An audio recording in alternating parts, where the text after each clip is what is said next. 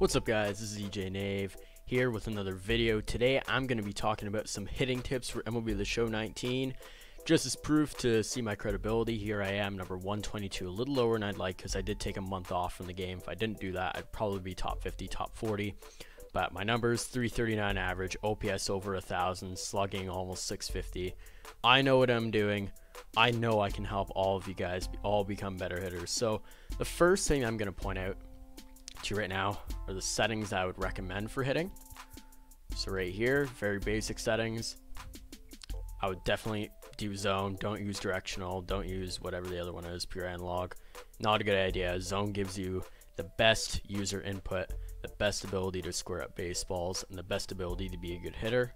And then input type would be buttons. Don't want to be flicking the analog stick. I'd turn the PCI on. I know some people turn it off. I did for a while. It worked all right, but I'd still recommend keeping it on. It's just a nice thing to track the ball with. It's a nice visual thing to have. And I would it's honestly just personal preference with that, but I'd recommend keeping it on. I personally use wedge. I know people that use reticle. They're both very good. I personally like wedge better because it has the dot, but if you feel more comfortable with reticle, go ahead with that. Dynamic, I've never really seen being used by any top players, so I wouldn't really recommend that. I haven't really seen it in action. Buckshot's not good. Do not recommend that at all. It's harder to see the ball with it. Classic is all right. Outline is pretty good, actually. That one's not a bad one. Back to wedge. So yeah, I'd recommend wedge or reticle for that one. Those are going to give you probably the best visuals, the best tracking. Hitting view, strike zone. Strike zone's the best, gives you the closest view of the pitcher, gives you the closest view of the pitchers coming in. I know people do use strike zone 2 with success.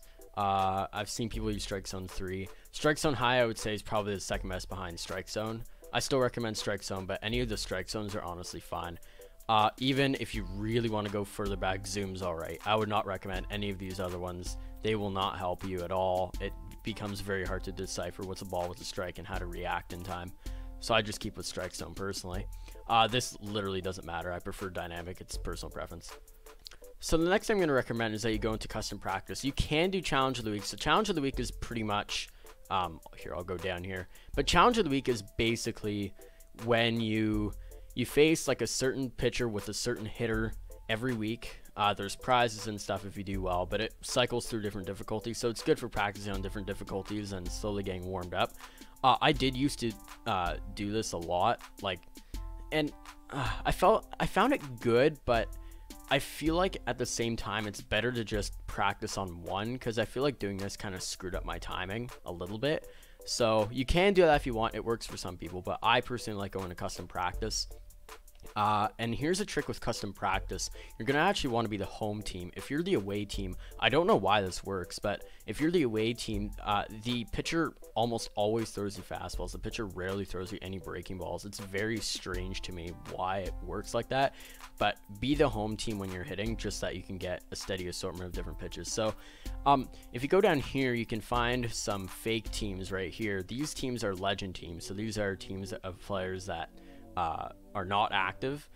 So legends, wouldn't be flashbacks either, just legends. I recommend choosing one of these three, just because if you do that, then you can practice with some more cards that you would actually use in Diamond Dynasty. So for the away team, I like doing expansion era boomers just because I like the pitchers on there. And then for home team, I always do the long ball beasts. Doesn't really matter what stadium you go to. I'm gonna personally go to Date Palm. Alright, so what you're going to do once you're going to reach here is you're going to go to create play. You're going to click on this. You're going to go to batting, so it sets you as hitting. You're going to go to repeat. I mean, this is just optional. I would recommend repeat play just so you can practice with the same hitter. So select that and then go to whatever pitcher you want. I like Nolan Ryan because he throws hard. It really warms me up. And then for hitter, I like going Frank, just that's ready. But you can select any pitcher you want there. So there's a whole bunch. And then, of course, there's the other legend teams, too, that you can choose from. So just choose whatever you want there, and then the same goes for hitters, so you can choose whatever hitter you want from each legend team. Like I said, I like going with Frank Thomas. So going back into options, you're going to want to choose legend. just so that it gives you the highest pitch speeds. You can go to sliders to increase pitch speeds if you want. I just don't really like the hassle doing that. I find legend pitch speeds work just fine. And the PCI size is small too, so it really forces you to practice your PCI placement. I do not want to exit. Alright, so from here, I'm going to show you what I do when I'm at the plate. So I like to move around my PCI before each pitch and wait for it to come in and obviously time it up. So the reason why I like moving it before each pitch is that I can kind of keep my finger loose. If I keep it stationary, I'll show you a stationary one. If I just keep it stationary from where I start, I mean, I can hit with it, but I just feel like my reactions are a little bit slower. So yeah, just moving it around helps your reactions be a little bit faster, helps your timing be a little bit more crisp as we swing at a terrible pitch. I'm not really warmed up today, but yeah, just go here, just practice against the high pitch speeds with a small PCI. Practice taking some pitches as I slowly get warmed up myself. Yeah, so just keep moving around. I like moving in a circular motion. You can move whatever motion works for you. Just keep your thumb loose is what I recommend. So another thing that I do, if you notice, after I do that, I personally like to start sort of middle in type thing, and then there's a nice tank from Frank there. But I like starting at middle in because I feel like sort of middle high, because I feel like just for me it's the most comfortable. I've used that for years. It really doesn't matter where you start as long as you experience results. That's just personally what I use. I know people that start center. I could never really do that. I know people that start low because they like to drive up. Whatever works for you. I just like up and in because it feels the most comfortable for me, and I feel like I can drag it down to hit low pitches like that. Just gonna get the second there with Frank. So as for a timing mechanism, there isn't a specific secret for me. I know people that have specific things that they do between each pitch, but I just honestly stare at the ball the entire time when the pitcher's in his delivery. Just pay attention to the ball, watch it come out of his hand, watch where the pitch is going, and just take some pitches, look at pitches, see kind of how different pitches are moving. Honestly, just go into BP and just practice for hours and hours is my honest opinion with that, because once you see more and more pitches, you'll get more and more used to the timing, more and more used to the movement, more and more used to where each of the pitchers are going to be going. So do one more swing here and then we'll take into an actual game. There's a nice swing from Frank. It's going to be caught, but yeah, so let's get into an actual game. I'll show you in a game situation. Alright, so we are rated 931. It'll probably be a legend game. It could be Hall of Fame. We'll see. Alright, so we are facing the Springfield Bombers, Sky 2919. It's got Flaherty starting. We can hit Flaherty. Let's go and get some runs on the board early. Alright, so we were able to throw a scoreless inning. Let's get some runs on the board. So early in the game, I like to be a little bit more patient than normal. Just take some pitches, see how the pitches look out of the hand. So take a ball away from Wagner. Still moving around the PCI, still keeping my finger loose, watching the ball out of his hand. See, we got ourselves ahead in the count now, so now puts more pressure on the pitcher. I generally like to get pitchers at least 10 pitches an inning, so I can just drive down the pitch count eventually as he throws a strike there. Getting ahead in the count also just helps in general, helps to get rewarded more. And then we rip a single through the left side. So putting yourself ahead in the count allows you to get more hittable pitches, which then therefore allows you to get more hits in general. So, okay, leadoff single with Wagner. Now we got Babe up.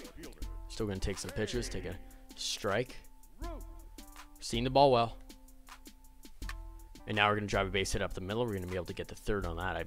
Now we're going to stay a second. So now we were able to get 2 hits right away. Now we're in a threatening position. So especially when you have runners on base, be even more patient. Guys are going to try to pitch around you. Guys are going to try to get you to ground to double plays and such. So yeah, he's clearly trying to get me to roll over on that slider. So I'm just going to not bite. See, now 3-0, and now he's in danger. Now he's on the defensive. Throws a strike. That's fine. He's probably going to groove one. Or not. He throws ball 4. Being patient pays off. Now we have an extremely threatening situation with Teddy up. So let's see if we can deliver here. Take a first pitch strike. Always a good idea. 2 good pitches. An important skill in this game is not swinging at pitches that you know you can't hit regardless, even if they're strikes, as Teddy's going to hit one in the gap. It's going to score at least 2. We're going to keep 92 speed at third. But also, having the ability to go with pitches is something I recommend. Try to go with pitches as much as possible. Don't try to yank everything like some people do. Just try to go with them. Just try to relax. Just watch the ball out of the pitcher's hand and just go with the pitch. It's something that takes practice, but once you get used to it, it's a great benefit to have. It's not going to be the best hit I'll ever get, but it's going to work. It'll get 2 runs in. So as you can see, since we put the pressure on early, since we took pitches early, now we put him in a position where now he's just grooving pitches and we're hitting them. Another reason why it's very important to be very patient early on in the game. Probably could have hit that pitch, but it's fine. Still nobody out. Missed a fastball, should have hit. Another important thing is just being able to catch up to those high fastballs. I know I didn't do it that time, but definitely one of the main things, again, going back to batting practice, is just being able to train yourself to see those high fastballs and be able to pull them. Because if you're late on them, people will exploit that all the time and you'll be screwed. See, I went with that high fastball. I was a little bit under it, but I still timed it up. It gives the impression to your opponent that, oh, you can time up fastballs, and it makes them throw other pitches. In this game, breaking balls are generally harder to command than fastballs, which often leads to breaking balls hanging. Now we're able to hit a gapper with that. Again, grooves me another pitch because he doesn't want to pitch around me. He doesn't want to get more and more base runners. We're going to stay second and third in that situation. We're going to have the pitcher up, see if we can do something here. With pitchers, I'd recommend taking the first pitch. They're going to throw you a lot of strikes, but generally the main thing with pitchers is increasing pitch count.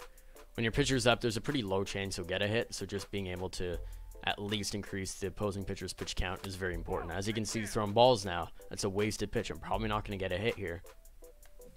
See, it's fine. Even though we struck out, we still raise the pitch count. We still get it up. Now he's up over 30 pitches, and we're up 4-0. Now he's in a very compromising position right now. We threw another scoreless inning. Let's try to score some more runs. So once again, early in the inning, early in the count, we're going to be patient. He's back to throwing balls again. So having sort of a balance between being patient and being aggressive really throws pitchers off, I find. They don't really know what to throw. They don't know whether to be aggressive or whether to be more passive. But either way, they get flustered and then they start hanging pitches or throwing pitches like that can easily be hit. That ball kind of died. I was on that. But again, just being able to work deep in the count, lower their confidence. Another thing, when you're being patient, it lowers pitch confidence, which also directly impacts performance. If pitch confidence is lowered, you generally get rewarded more on balls that would normally be outs. Alright, let's score some more runs. We lead it off with Ted. We're at 40 pitches at the start of the third inning, which is really good. I like getting pitchers that high in the pitch count. Like I said, lowers the confidence, lowers the energy. Look how low the confidence and energy is. Generally, the energy and confidence are not that low by the third inning at all. So being able to do that, get some runs off a pitcher early, get them to a high pitch count early is really important for the rest of the game. So being patient again, he's pitching around me again. We're up 2-1 the count. Now he's going to probably try to throw a strike here. And he does, and we're able to hit it to center for a base hit. So again, another big part of hitting is anticipating what a pitcher is going to do. If you feel like in a situation he's trying to pitch around me, but now he's at a point where if he continues to pitch around me, he's going to get himself in trouble, he's going to groove one, then know when pitchers are going to throw that. Generally, it just comes with practice and just knowing situations. I've been playing this game for a long time, so I know when pitchers are going to throw things. Good pitch there. Throws the hanging slider. Yeah, I was on that pitch. Can't really do much about that. A big part of this game is not getting discouraged even when stuff doesn't go your way, because eventually stuff will start to go your way. Bellinger hits it to deep left. I think that's going to get out. It will. Again, a big skill in this game, being able to go with pitches. I saw the changeup on the outside half. I didn't try to pull it. If I had pulled it, I would have just rolled over.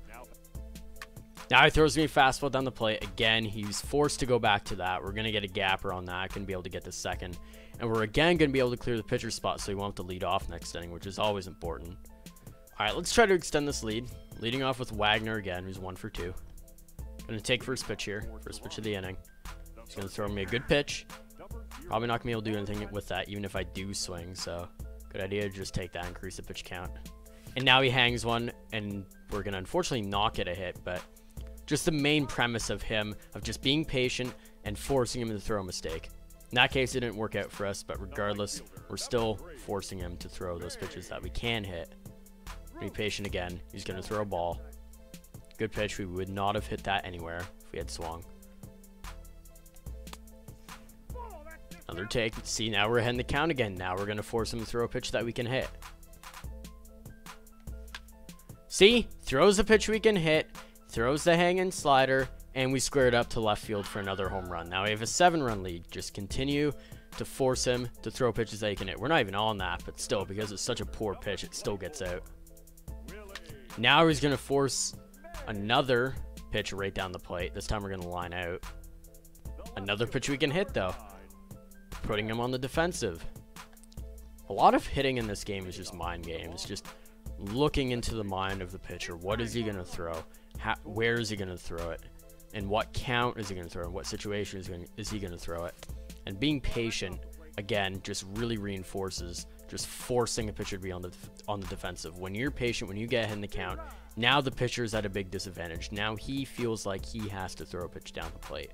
And that's when you capitalize. And that's how I've scored 7 runs this game. I could be honestly hitting even better right now, but even just the very basic principle of just being patient, waiting for your pitch and hitting it. I know it sounds super cliche, but it works. Trust me, it works. I've gone from just an all right player to being a very, very good player just by just calming down, just being patient, just watching pitches, and then just drilling them. All right, so we've frustrated him to the point where he actually just has his position player out. He's just going to pitch with him.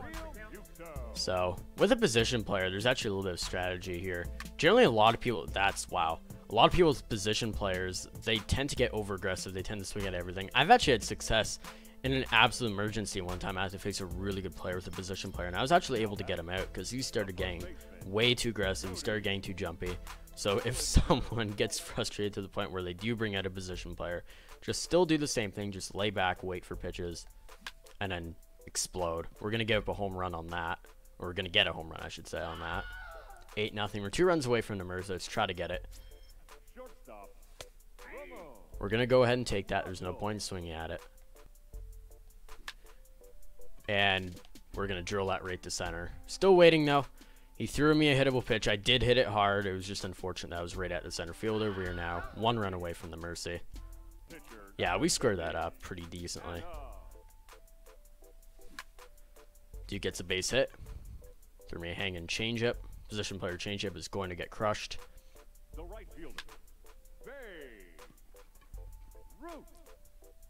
Alright, we can hit normal pitchers better than position players.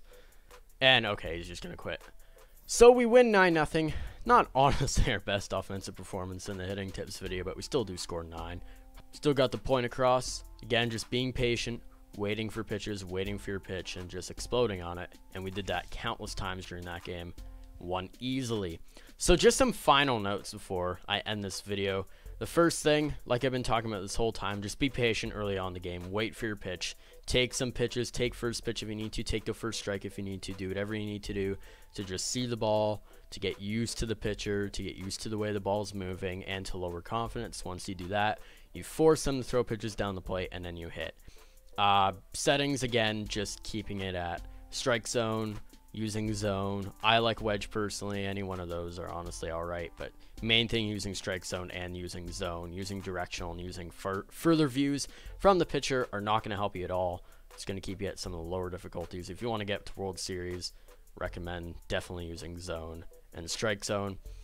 Another thing that I haven't mentioned in this video, I highly recommend getting a monitor and getting Control Freaks. So I actually can't remember the exact monitor I have. I know it's an Asus. I know it's 1MS. I highly recommend getting a monitor that with the lowest input lag possible and the lowest MS possible. So like I said, mine's 1MS. It's an Asus monitor. You can get an Asus or BenQ. I'll post a link for just a random monitor that I see has good specs and will definitely do well.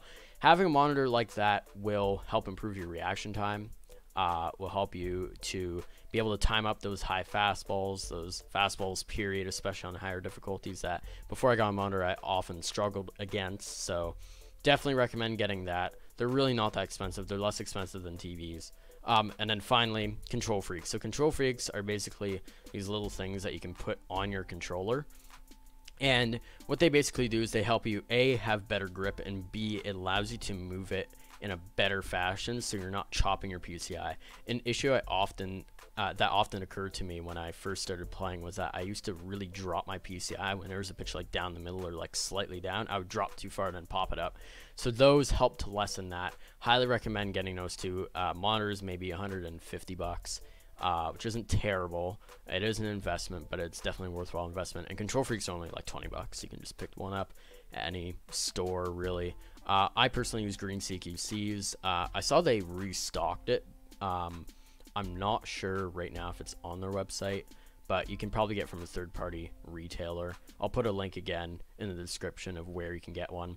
But yeah, guys, appreciate you guys watching this video. Make sure to like and subscribe. If you have any further questions about anything to do with hitting, just comment down below. I'll make sure to answer them. Yeah, guys, once again, make sure to like, subscribe, follow my Twitter, follow my Twitch. And yeah, this is EJNave signing out. Have a good day, guys. Peace.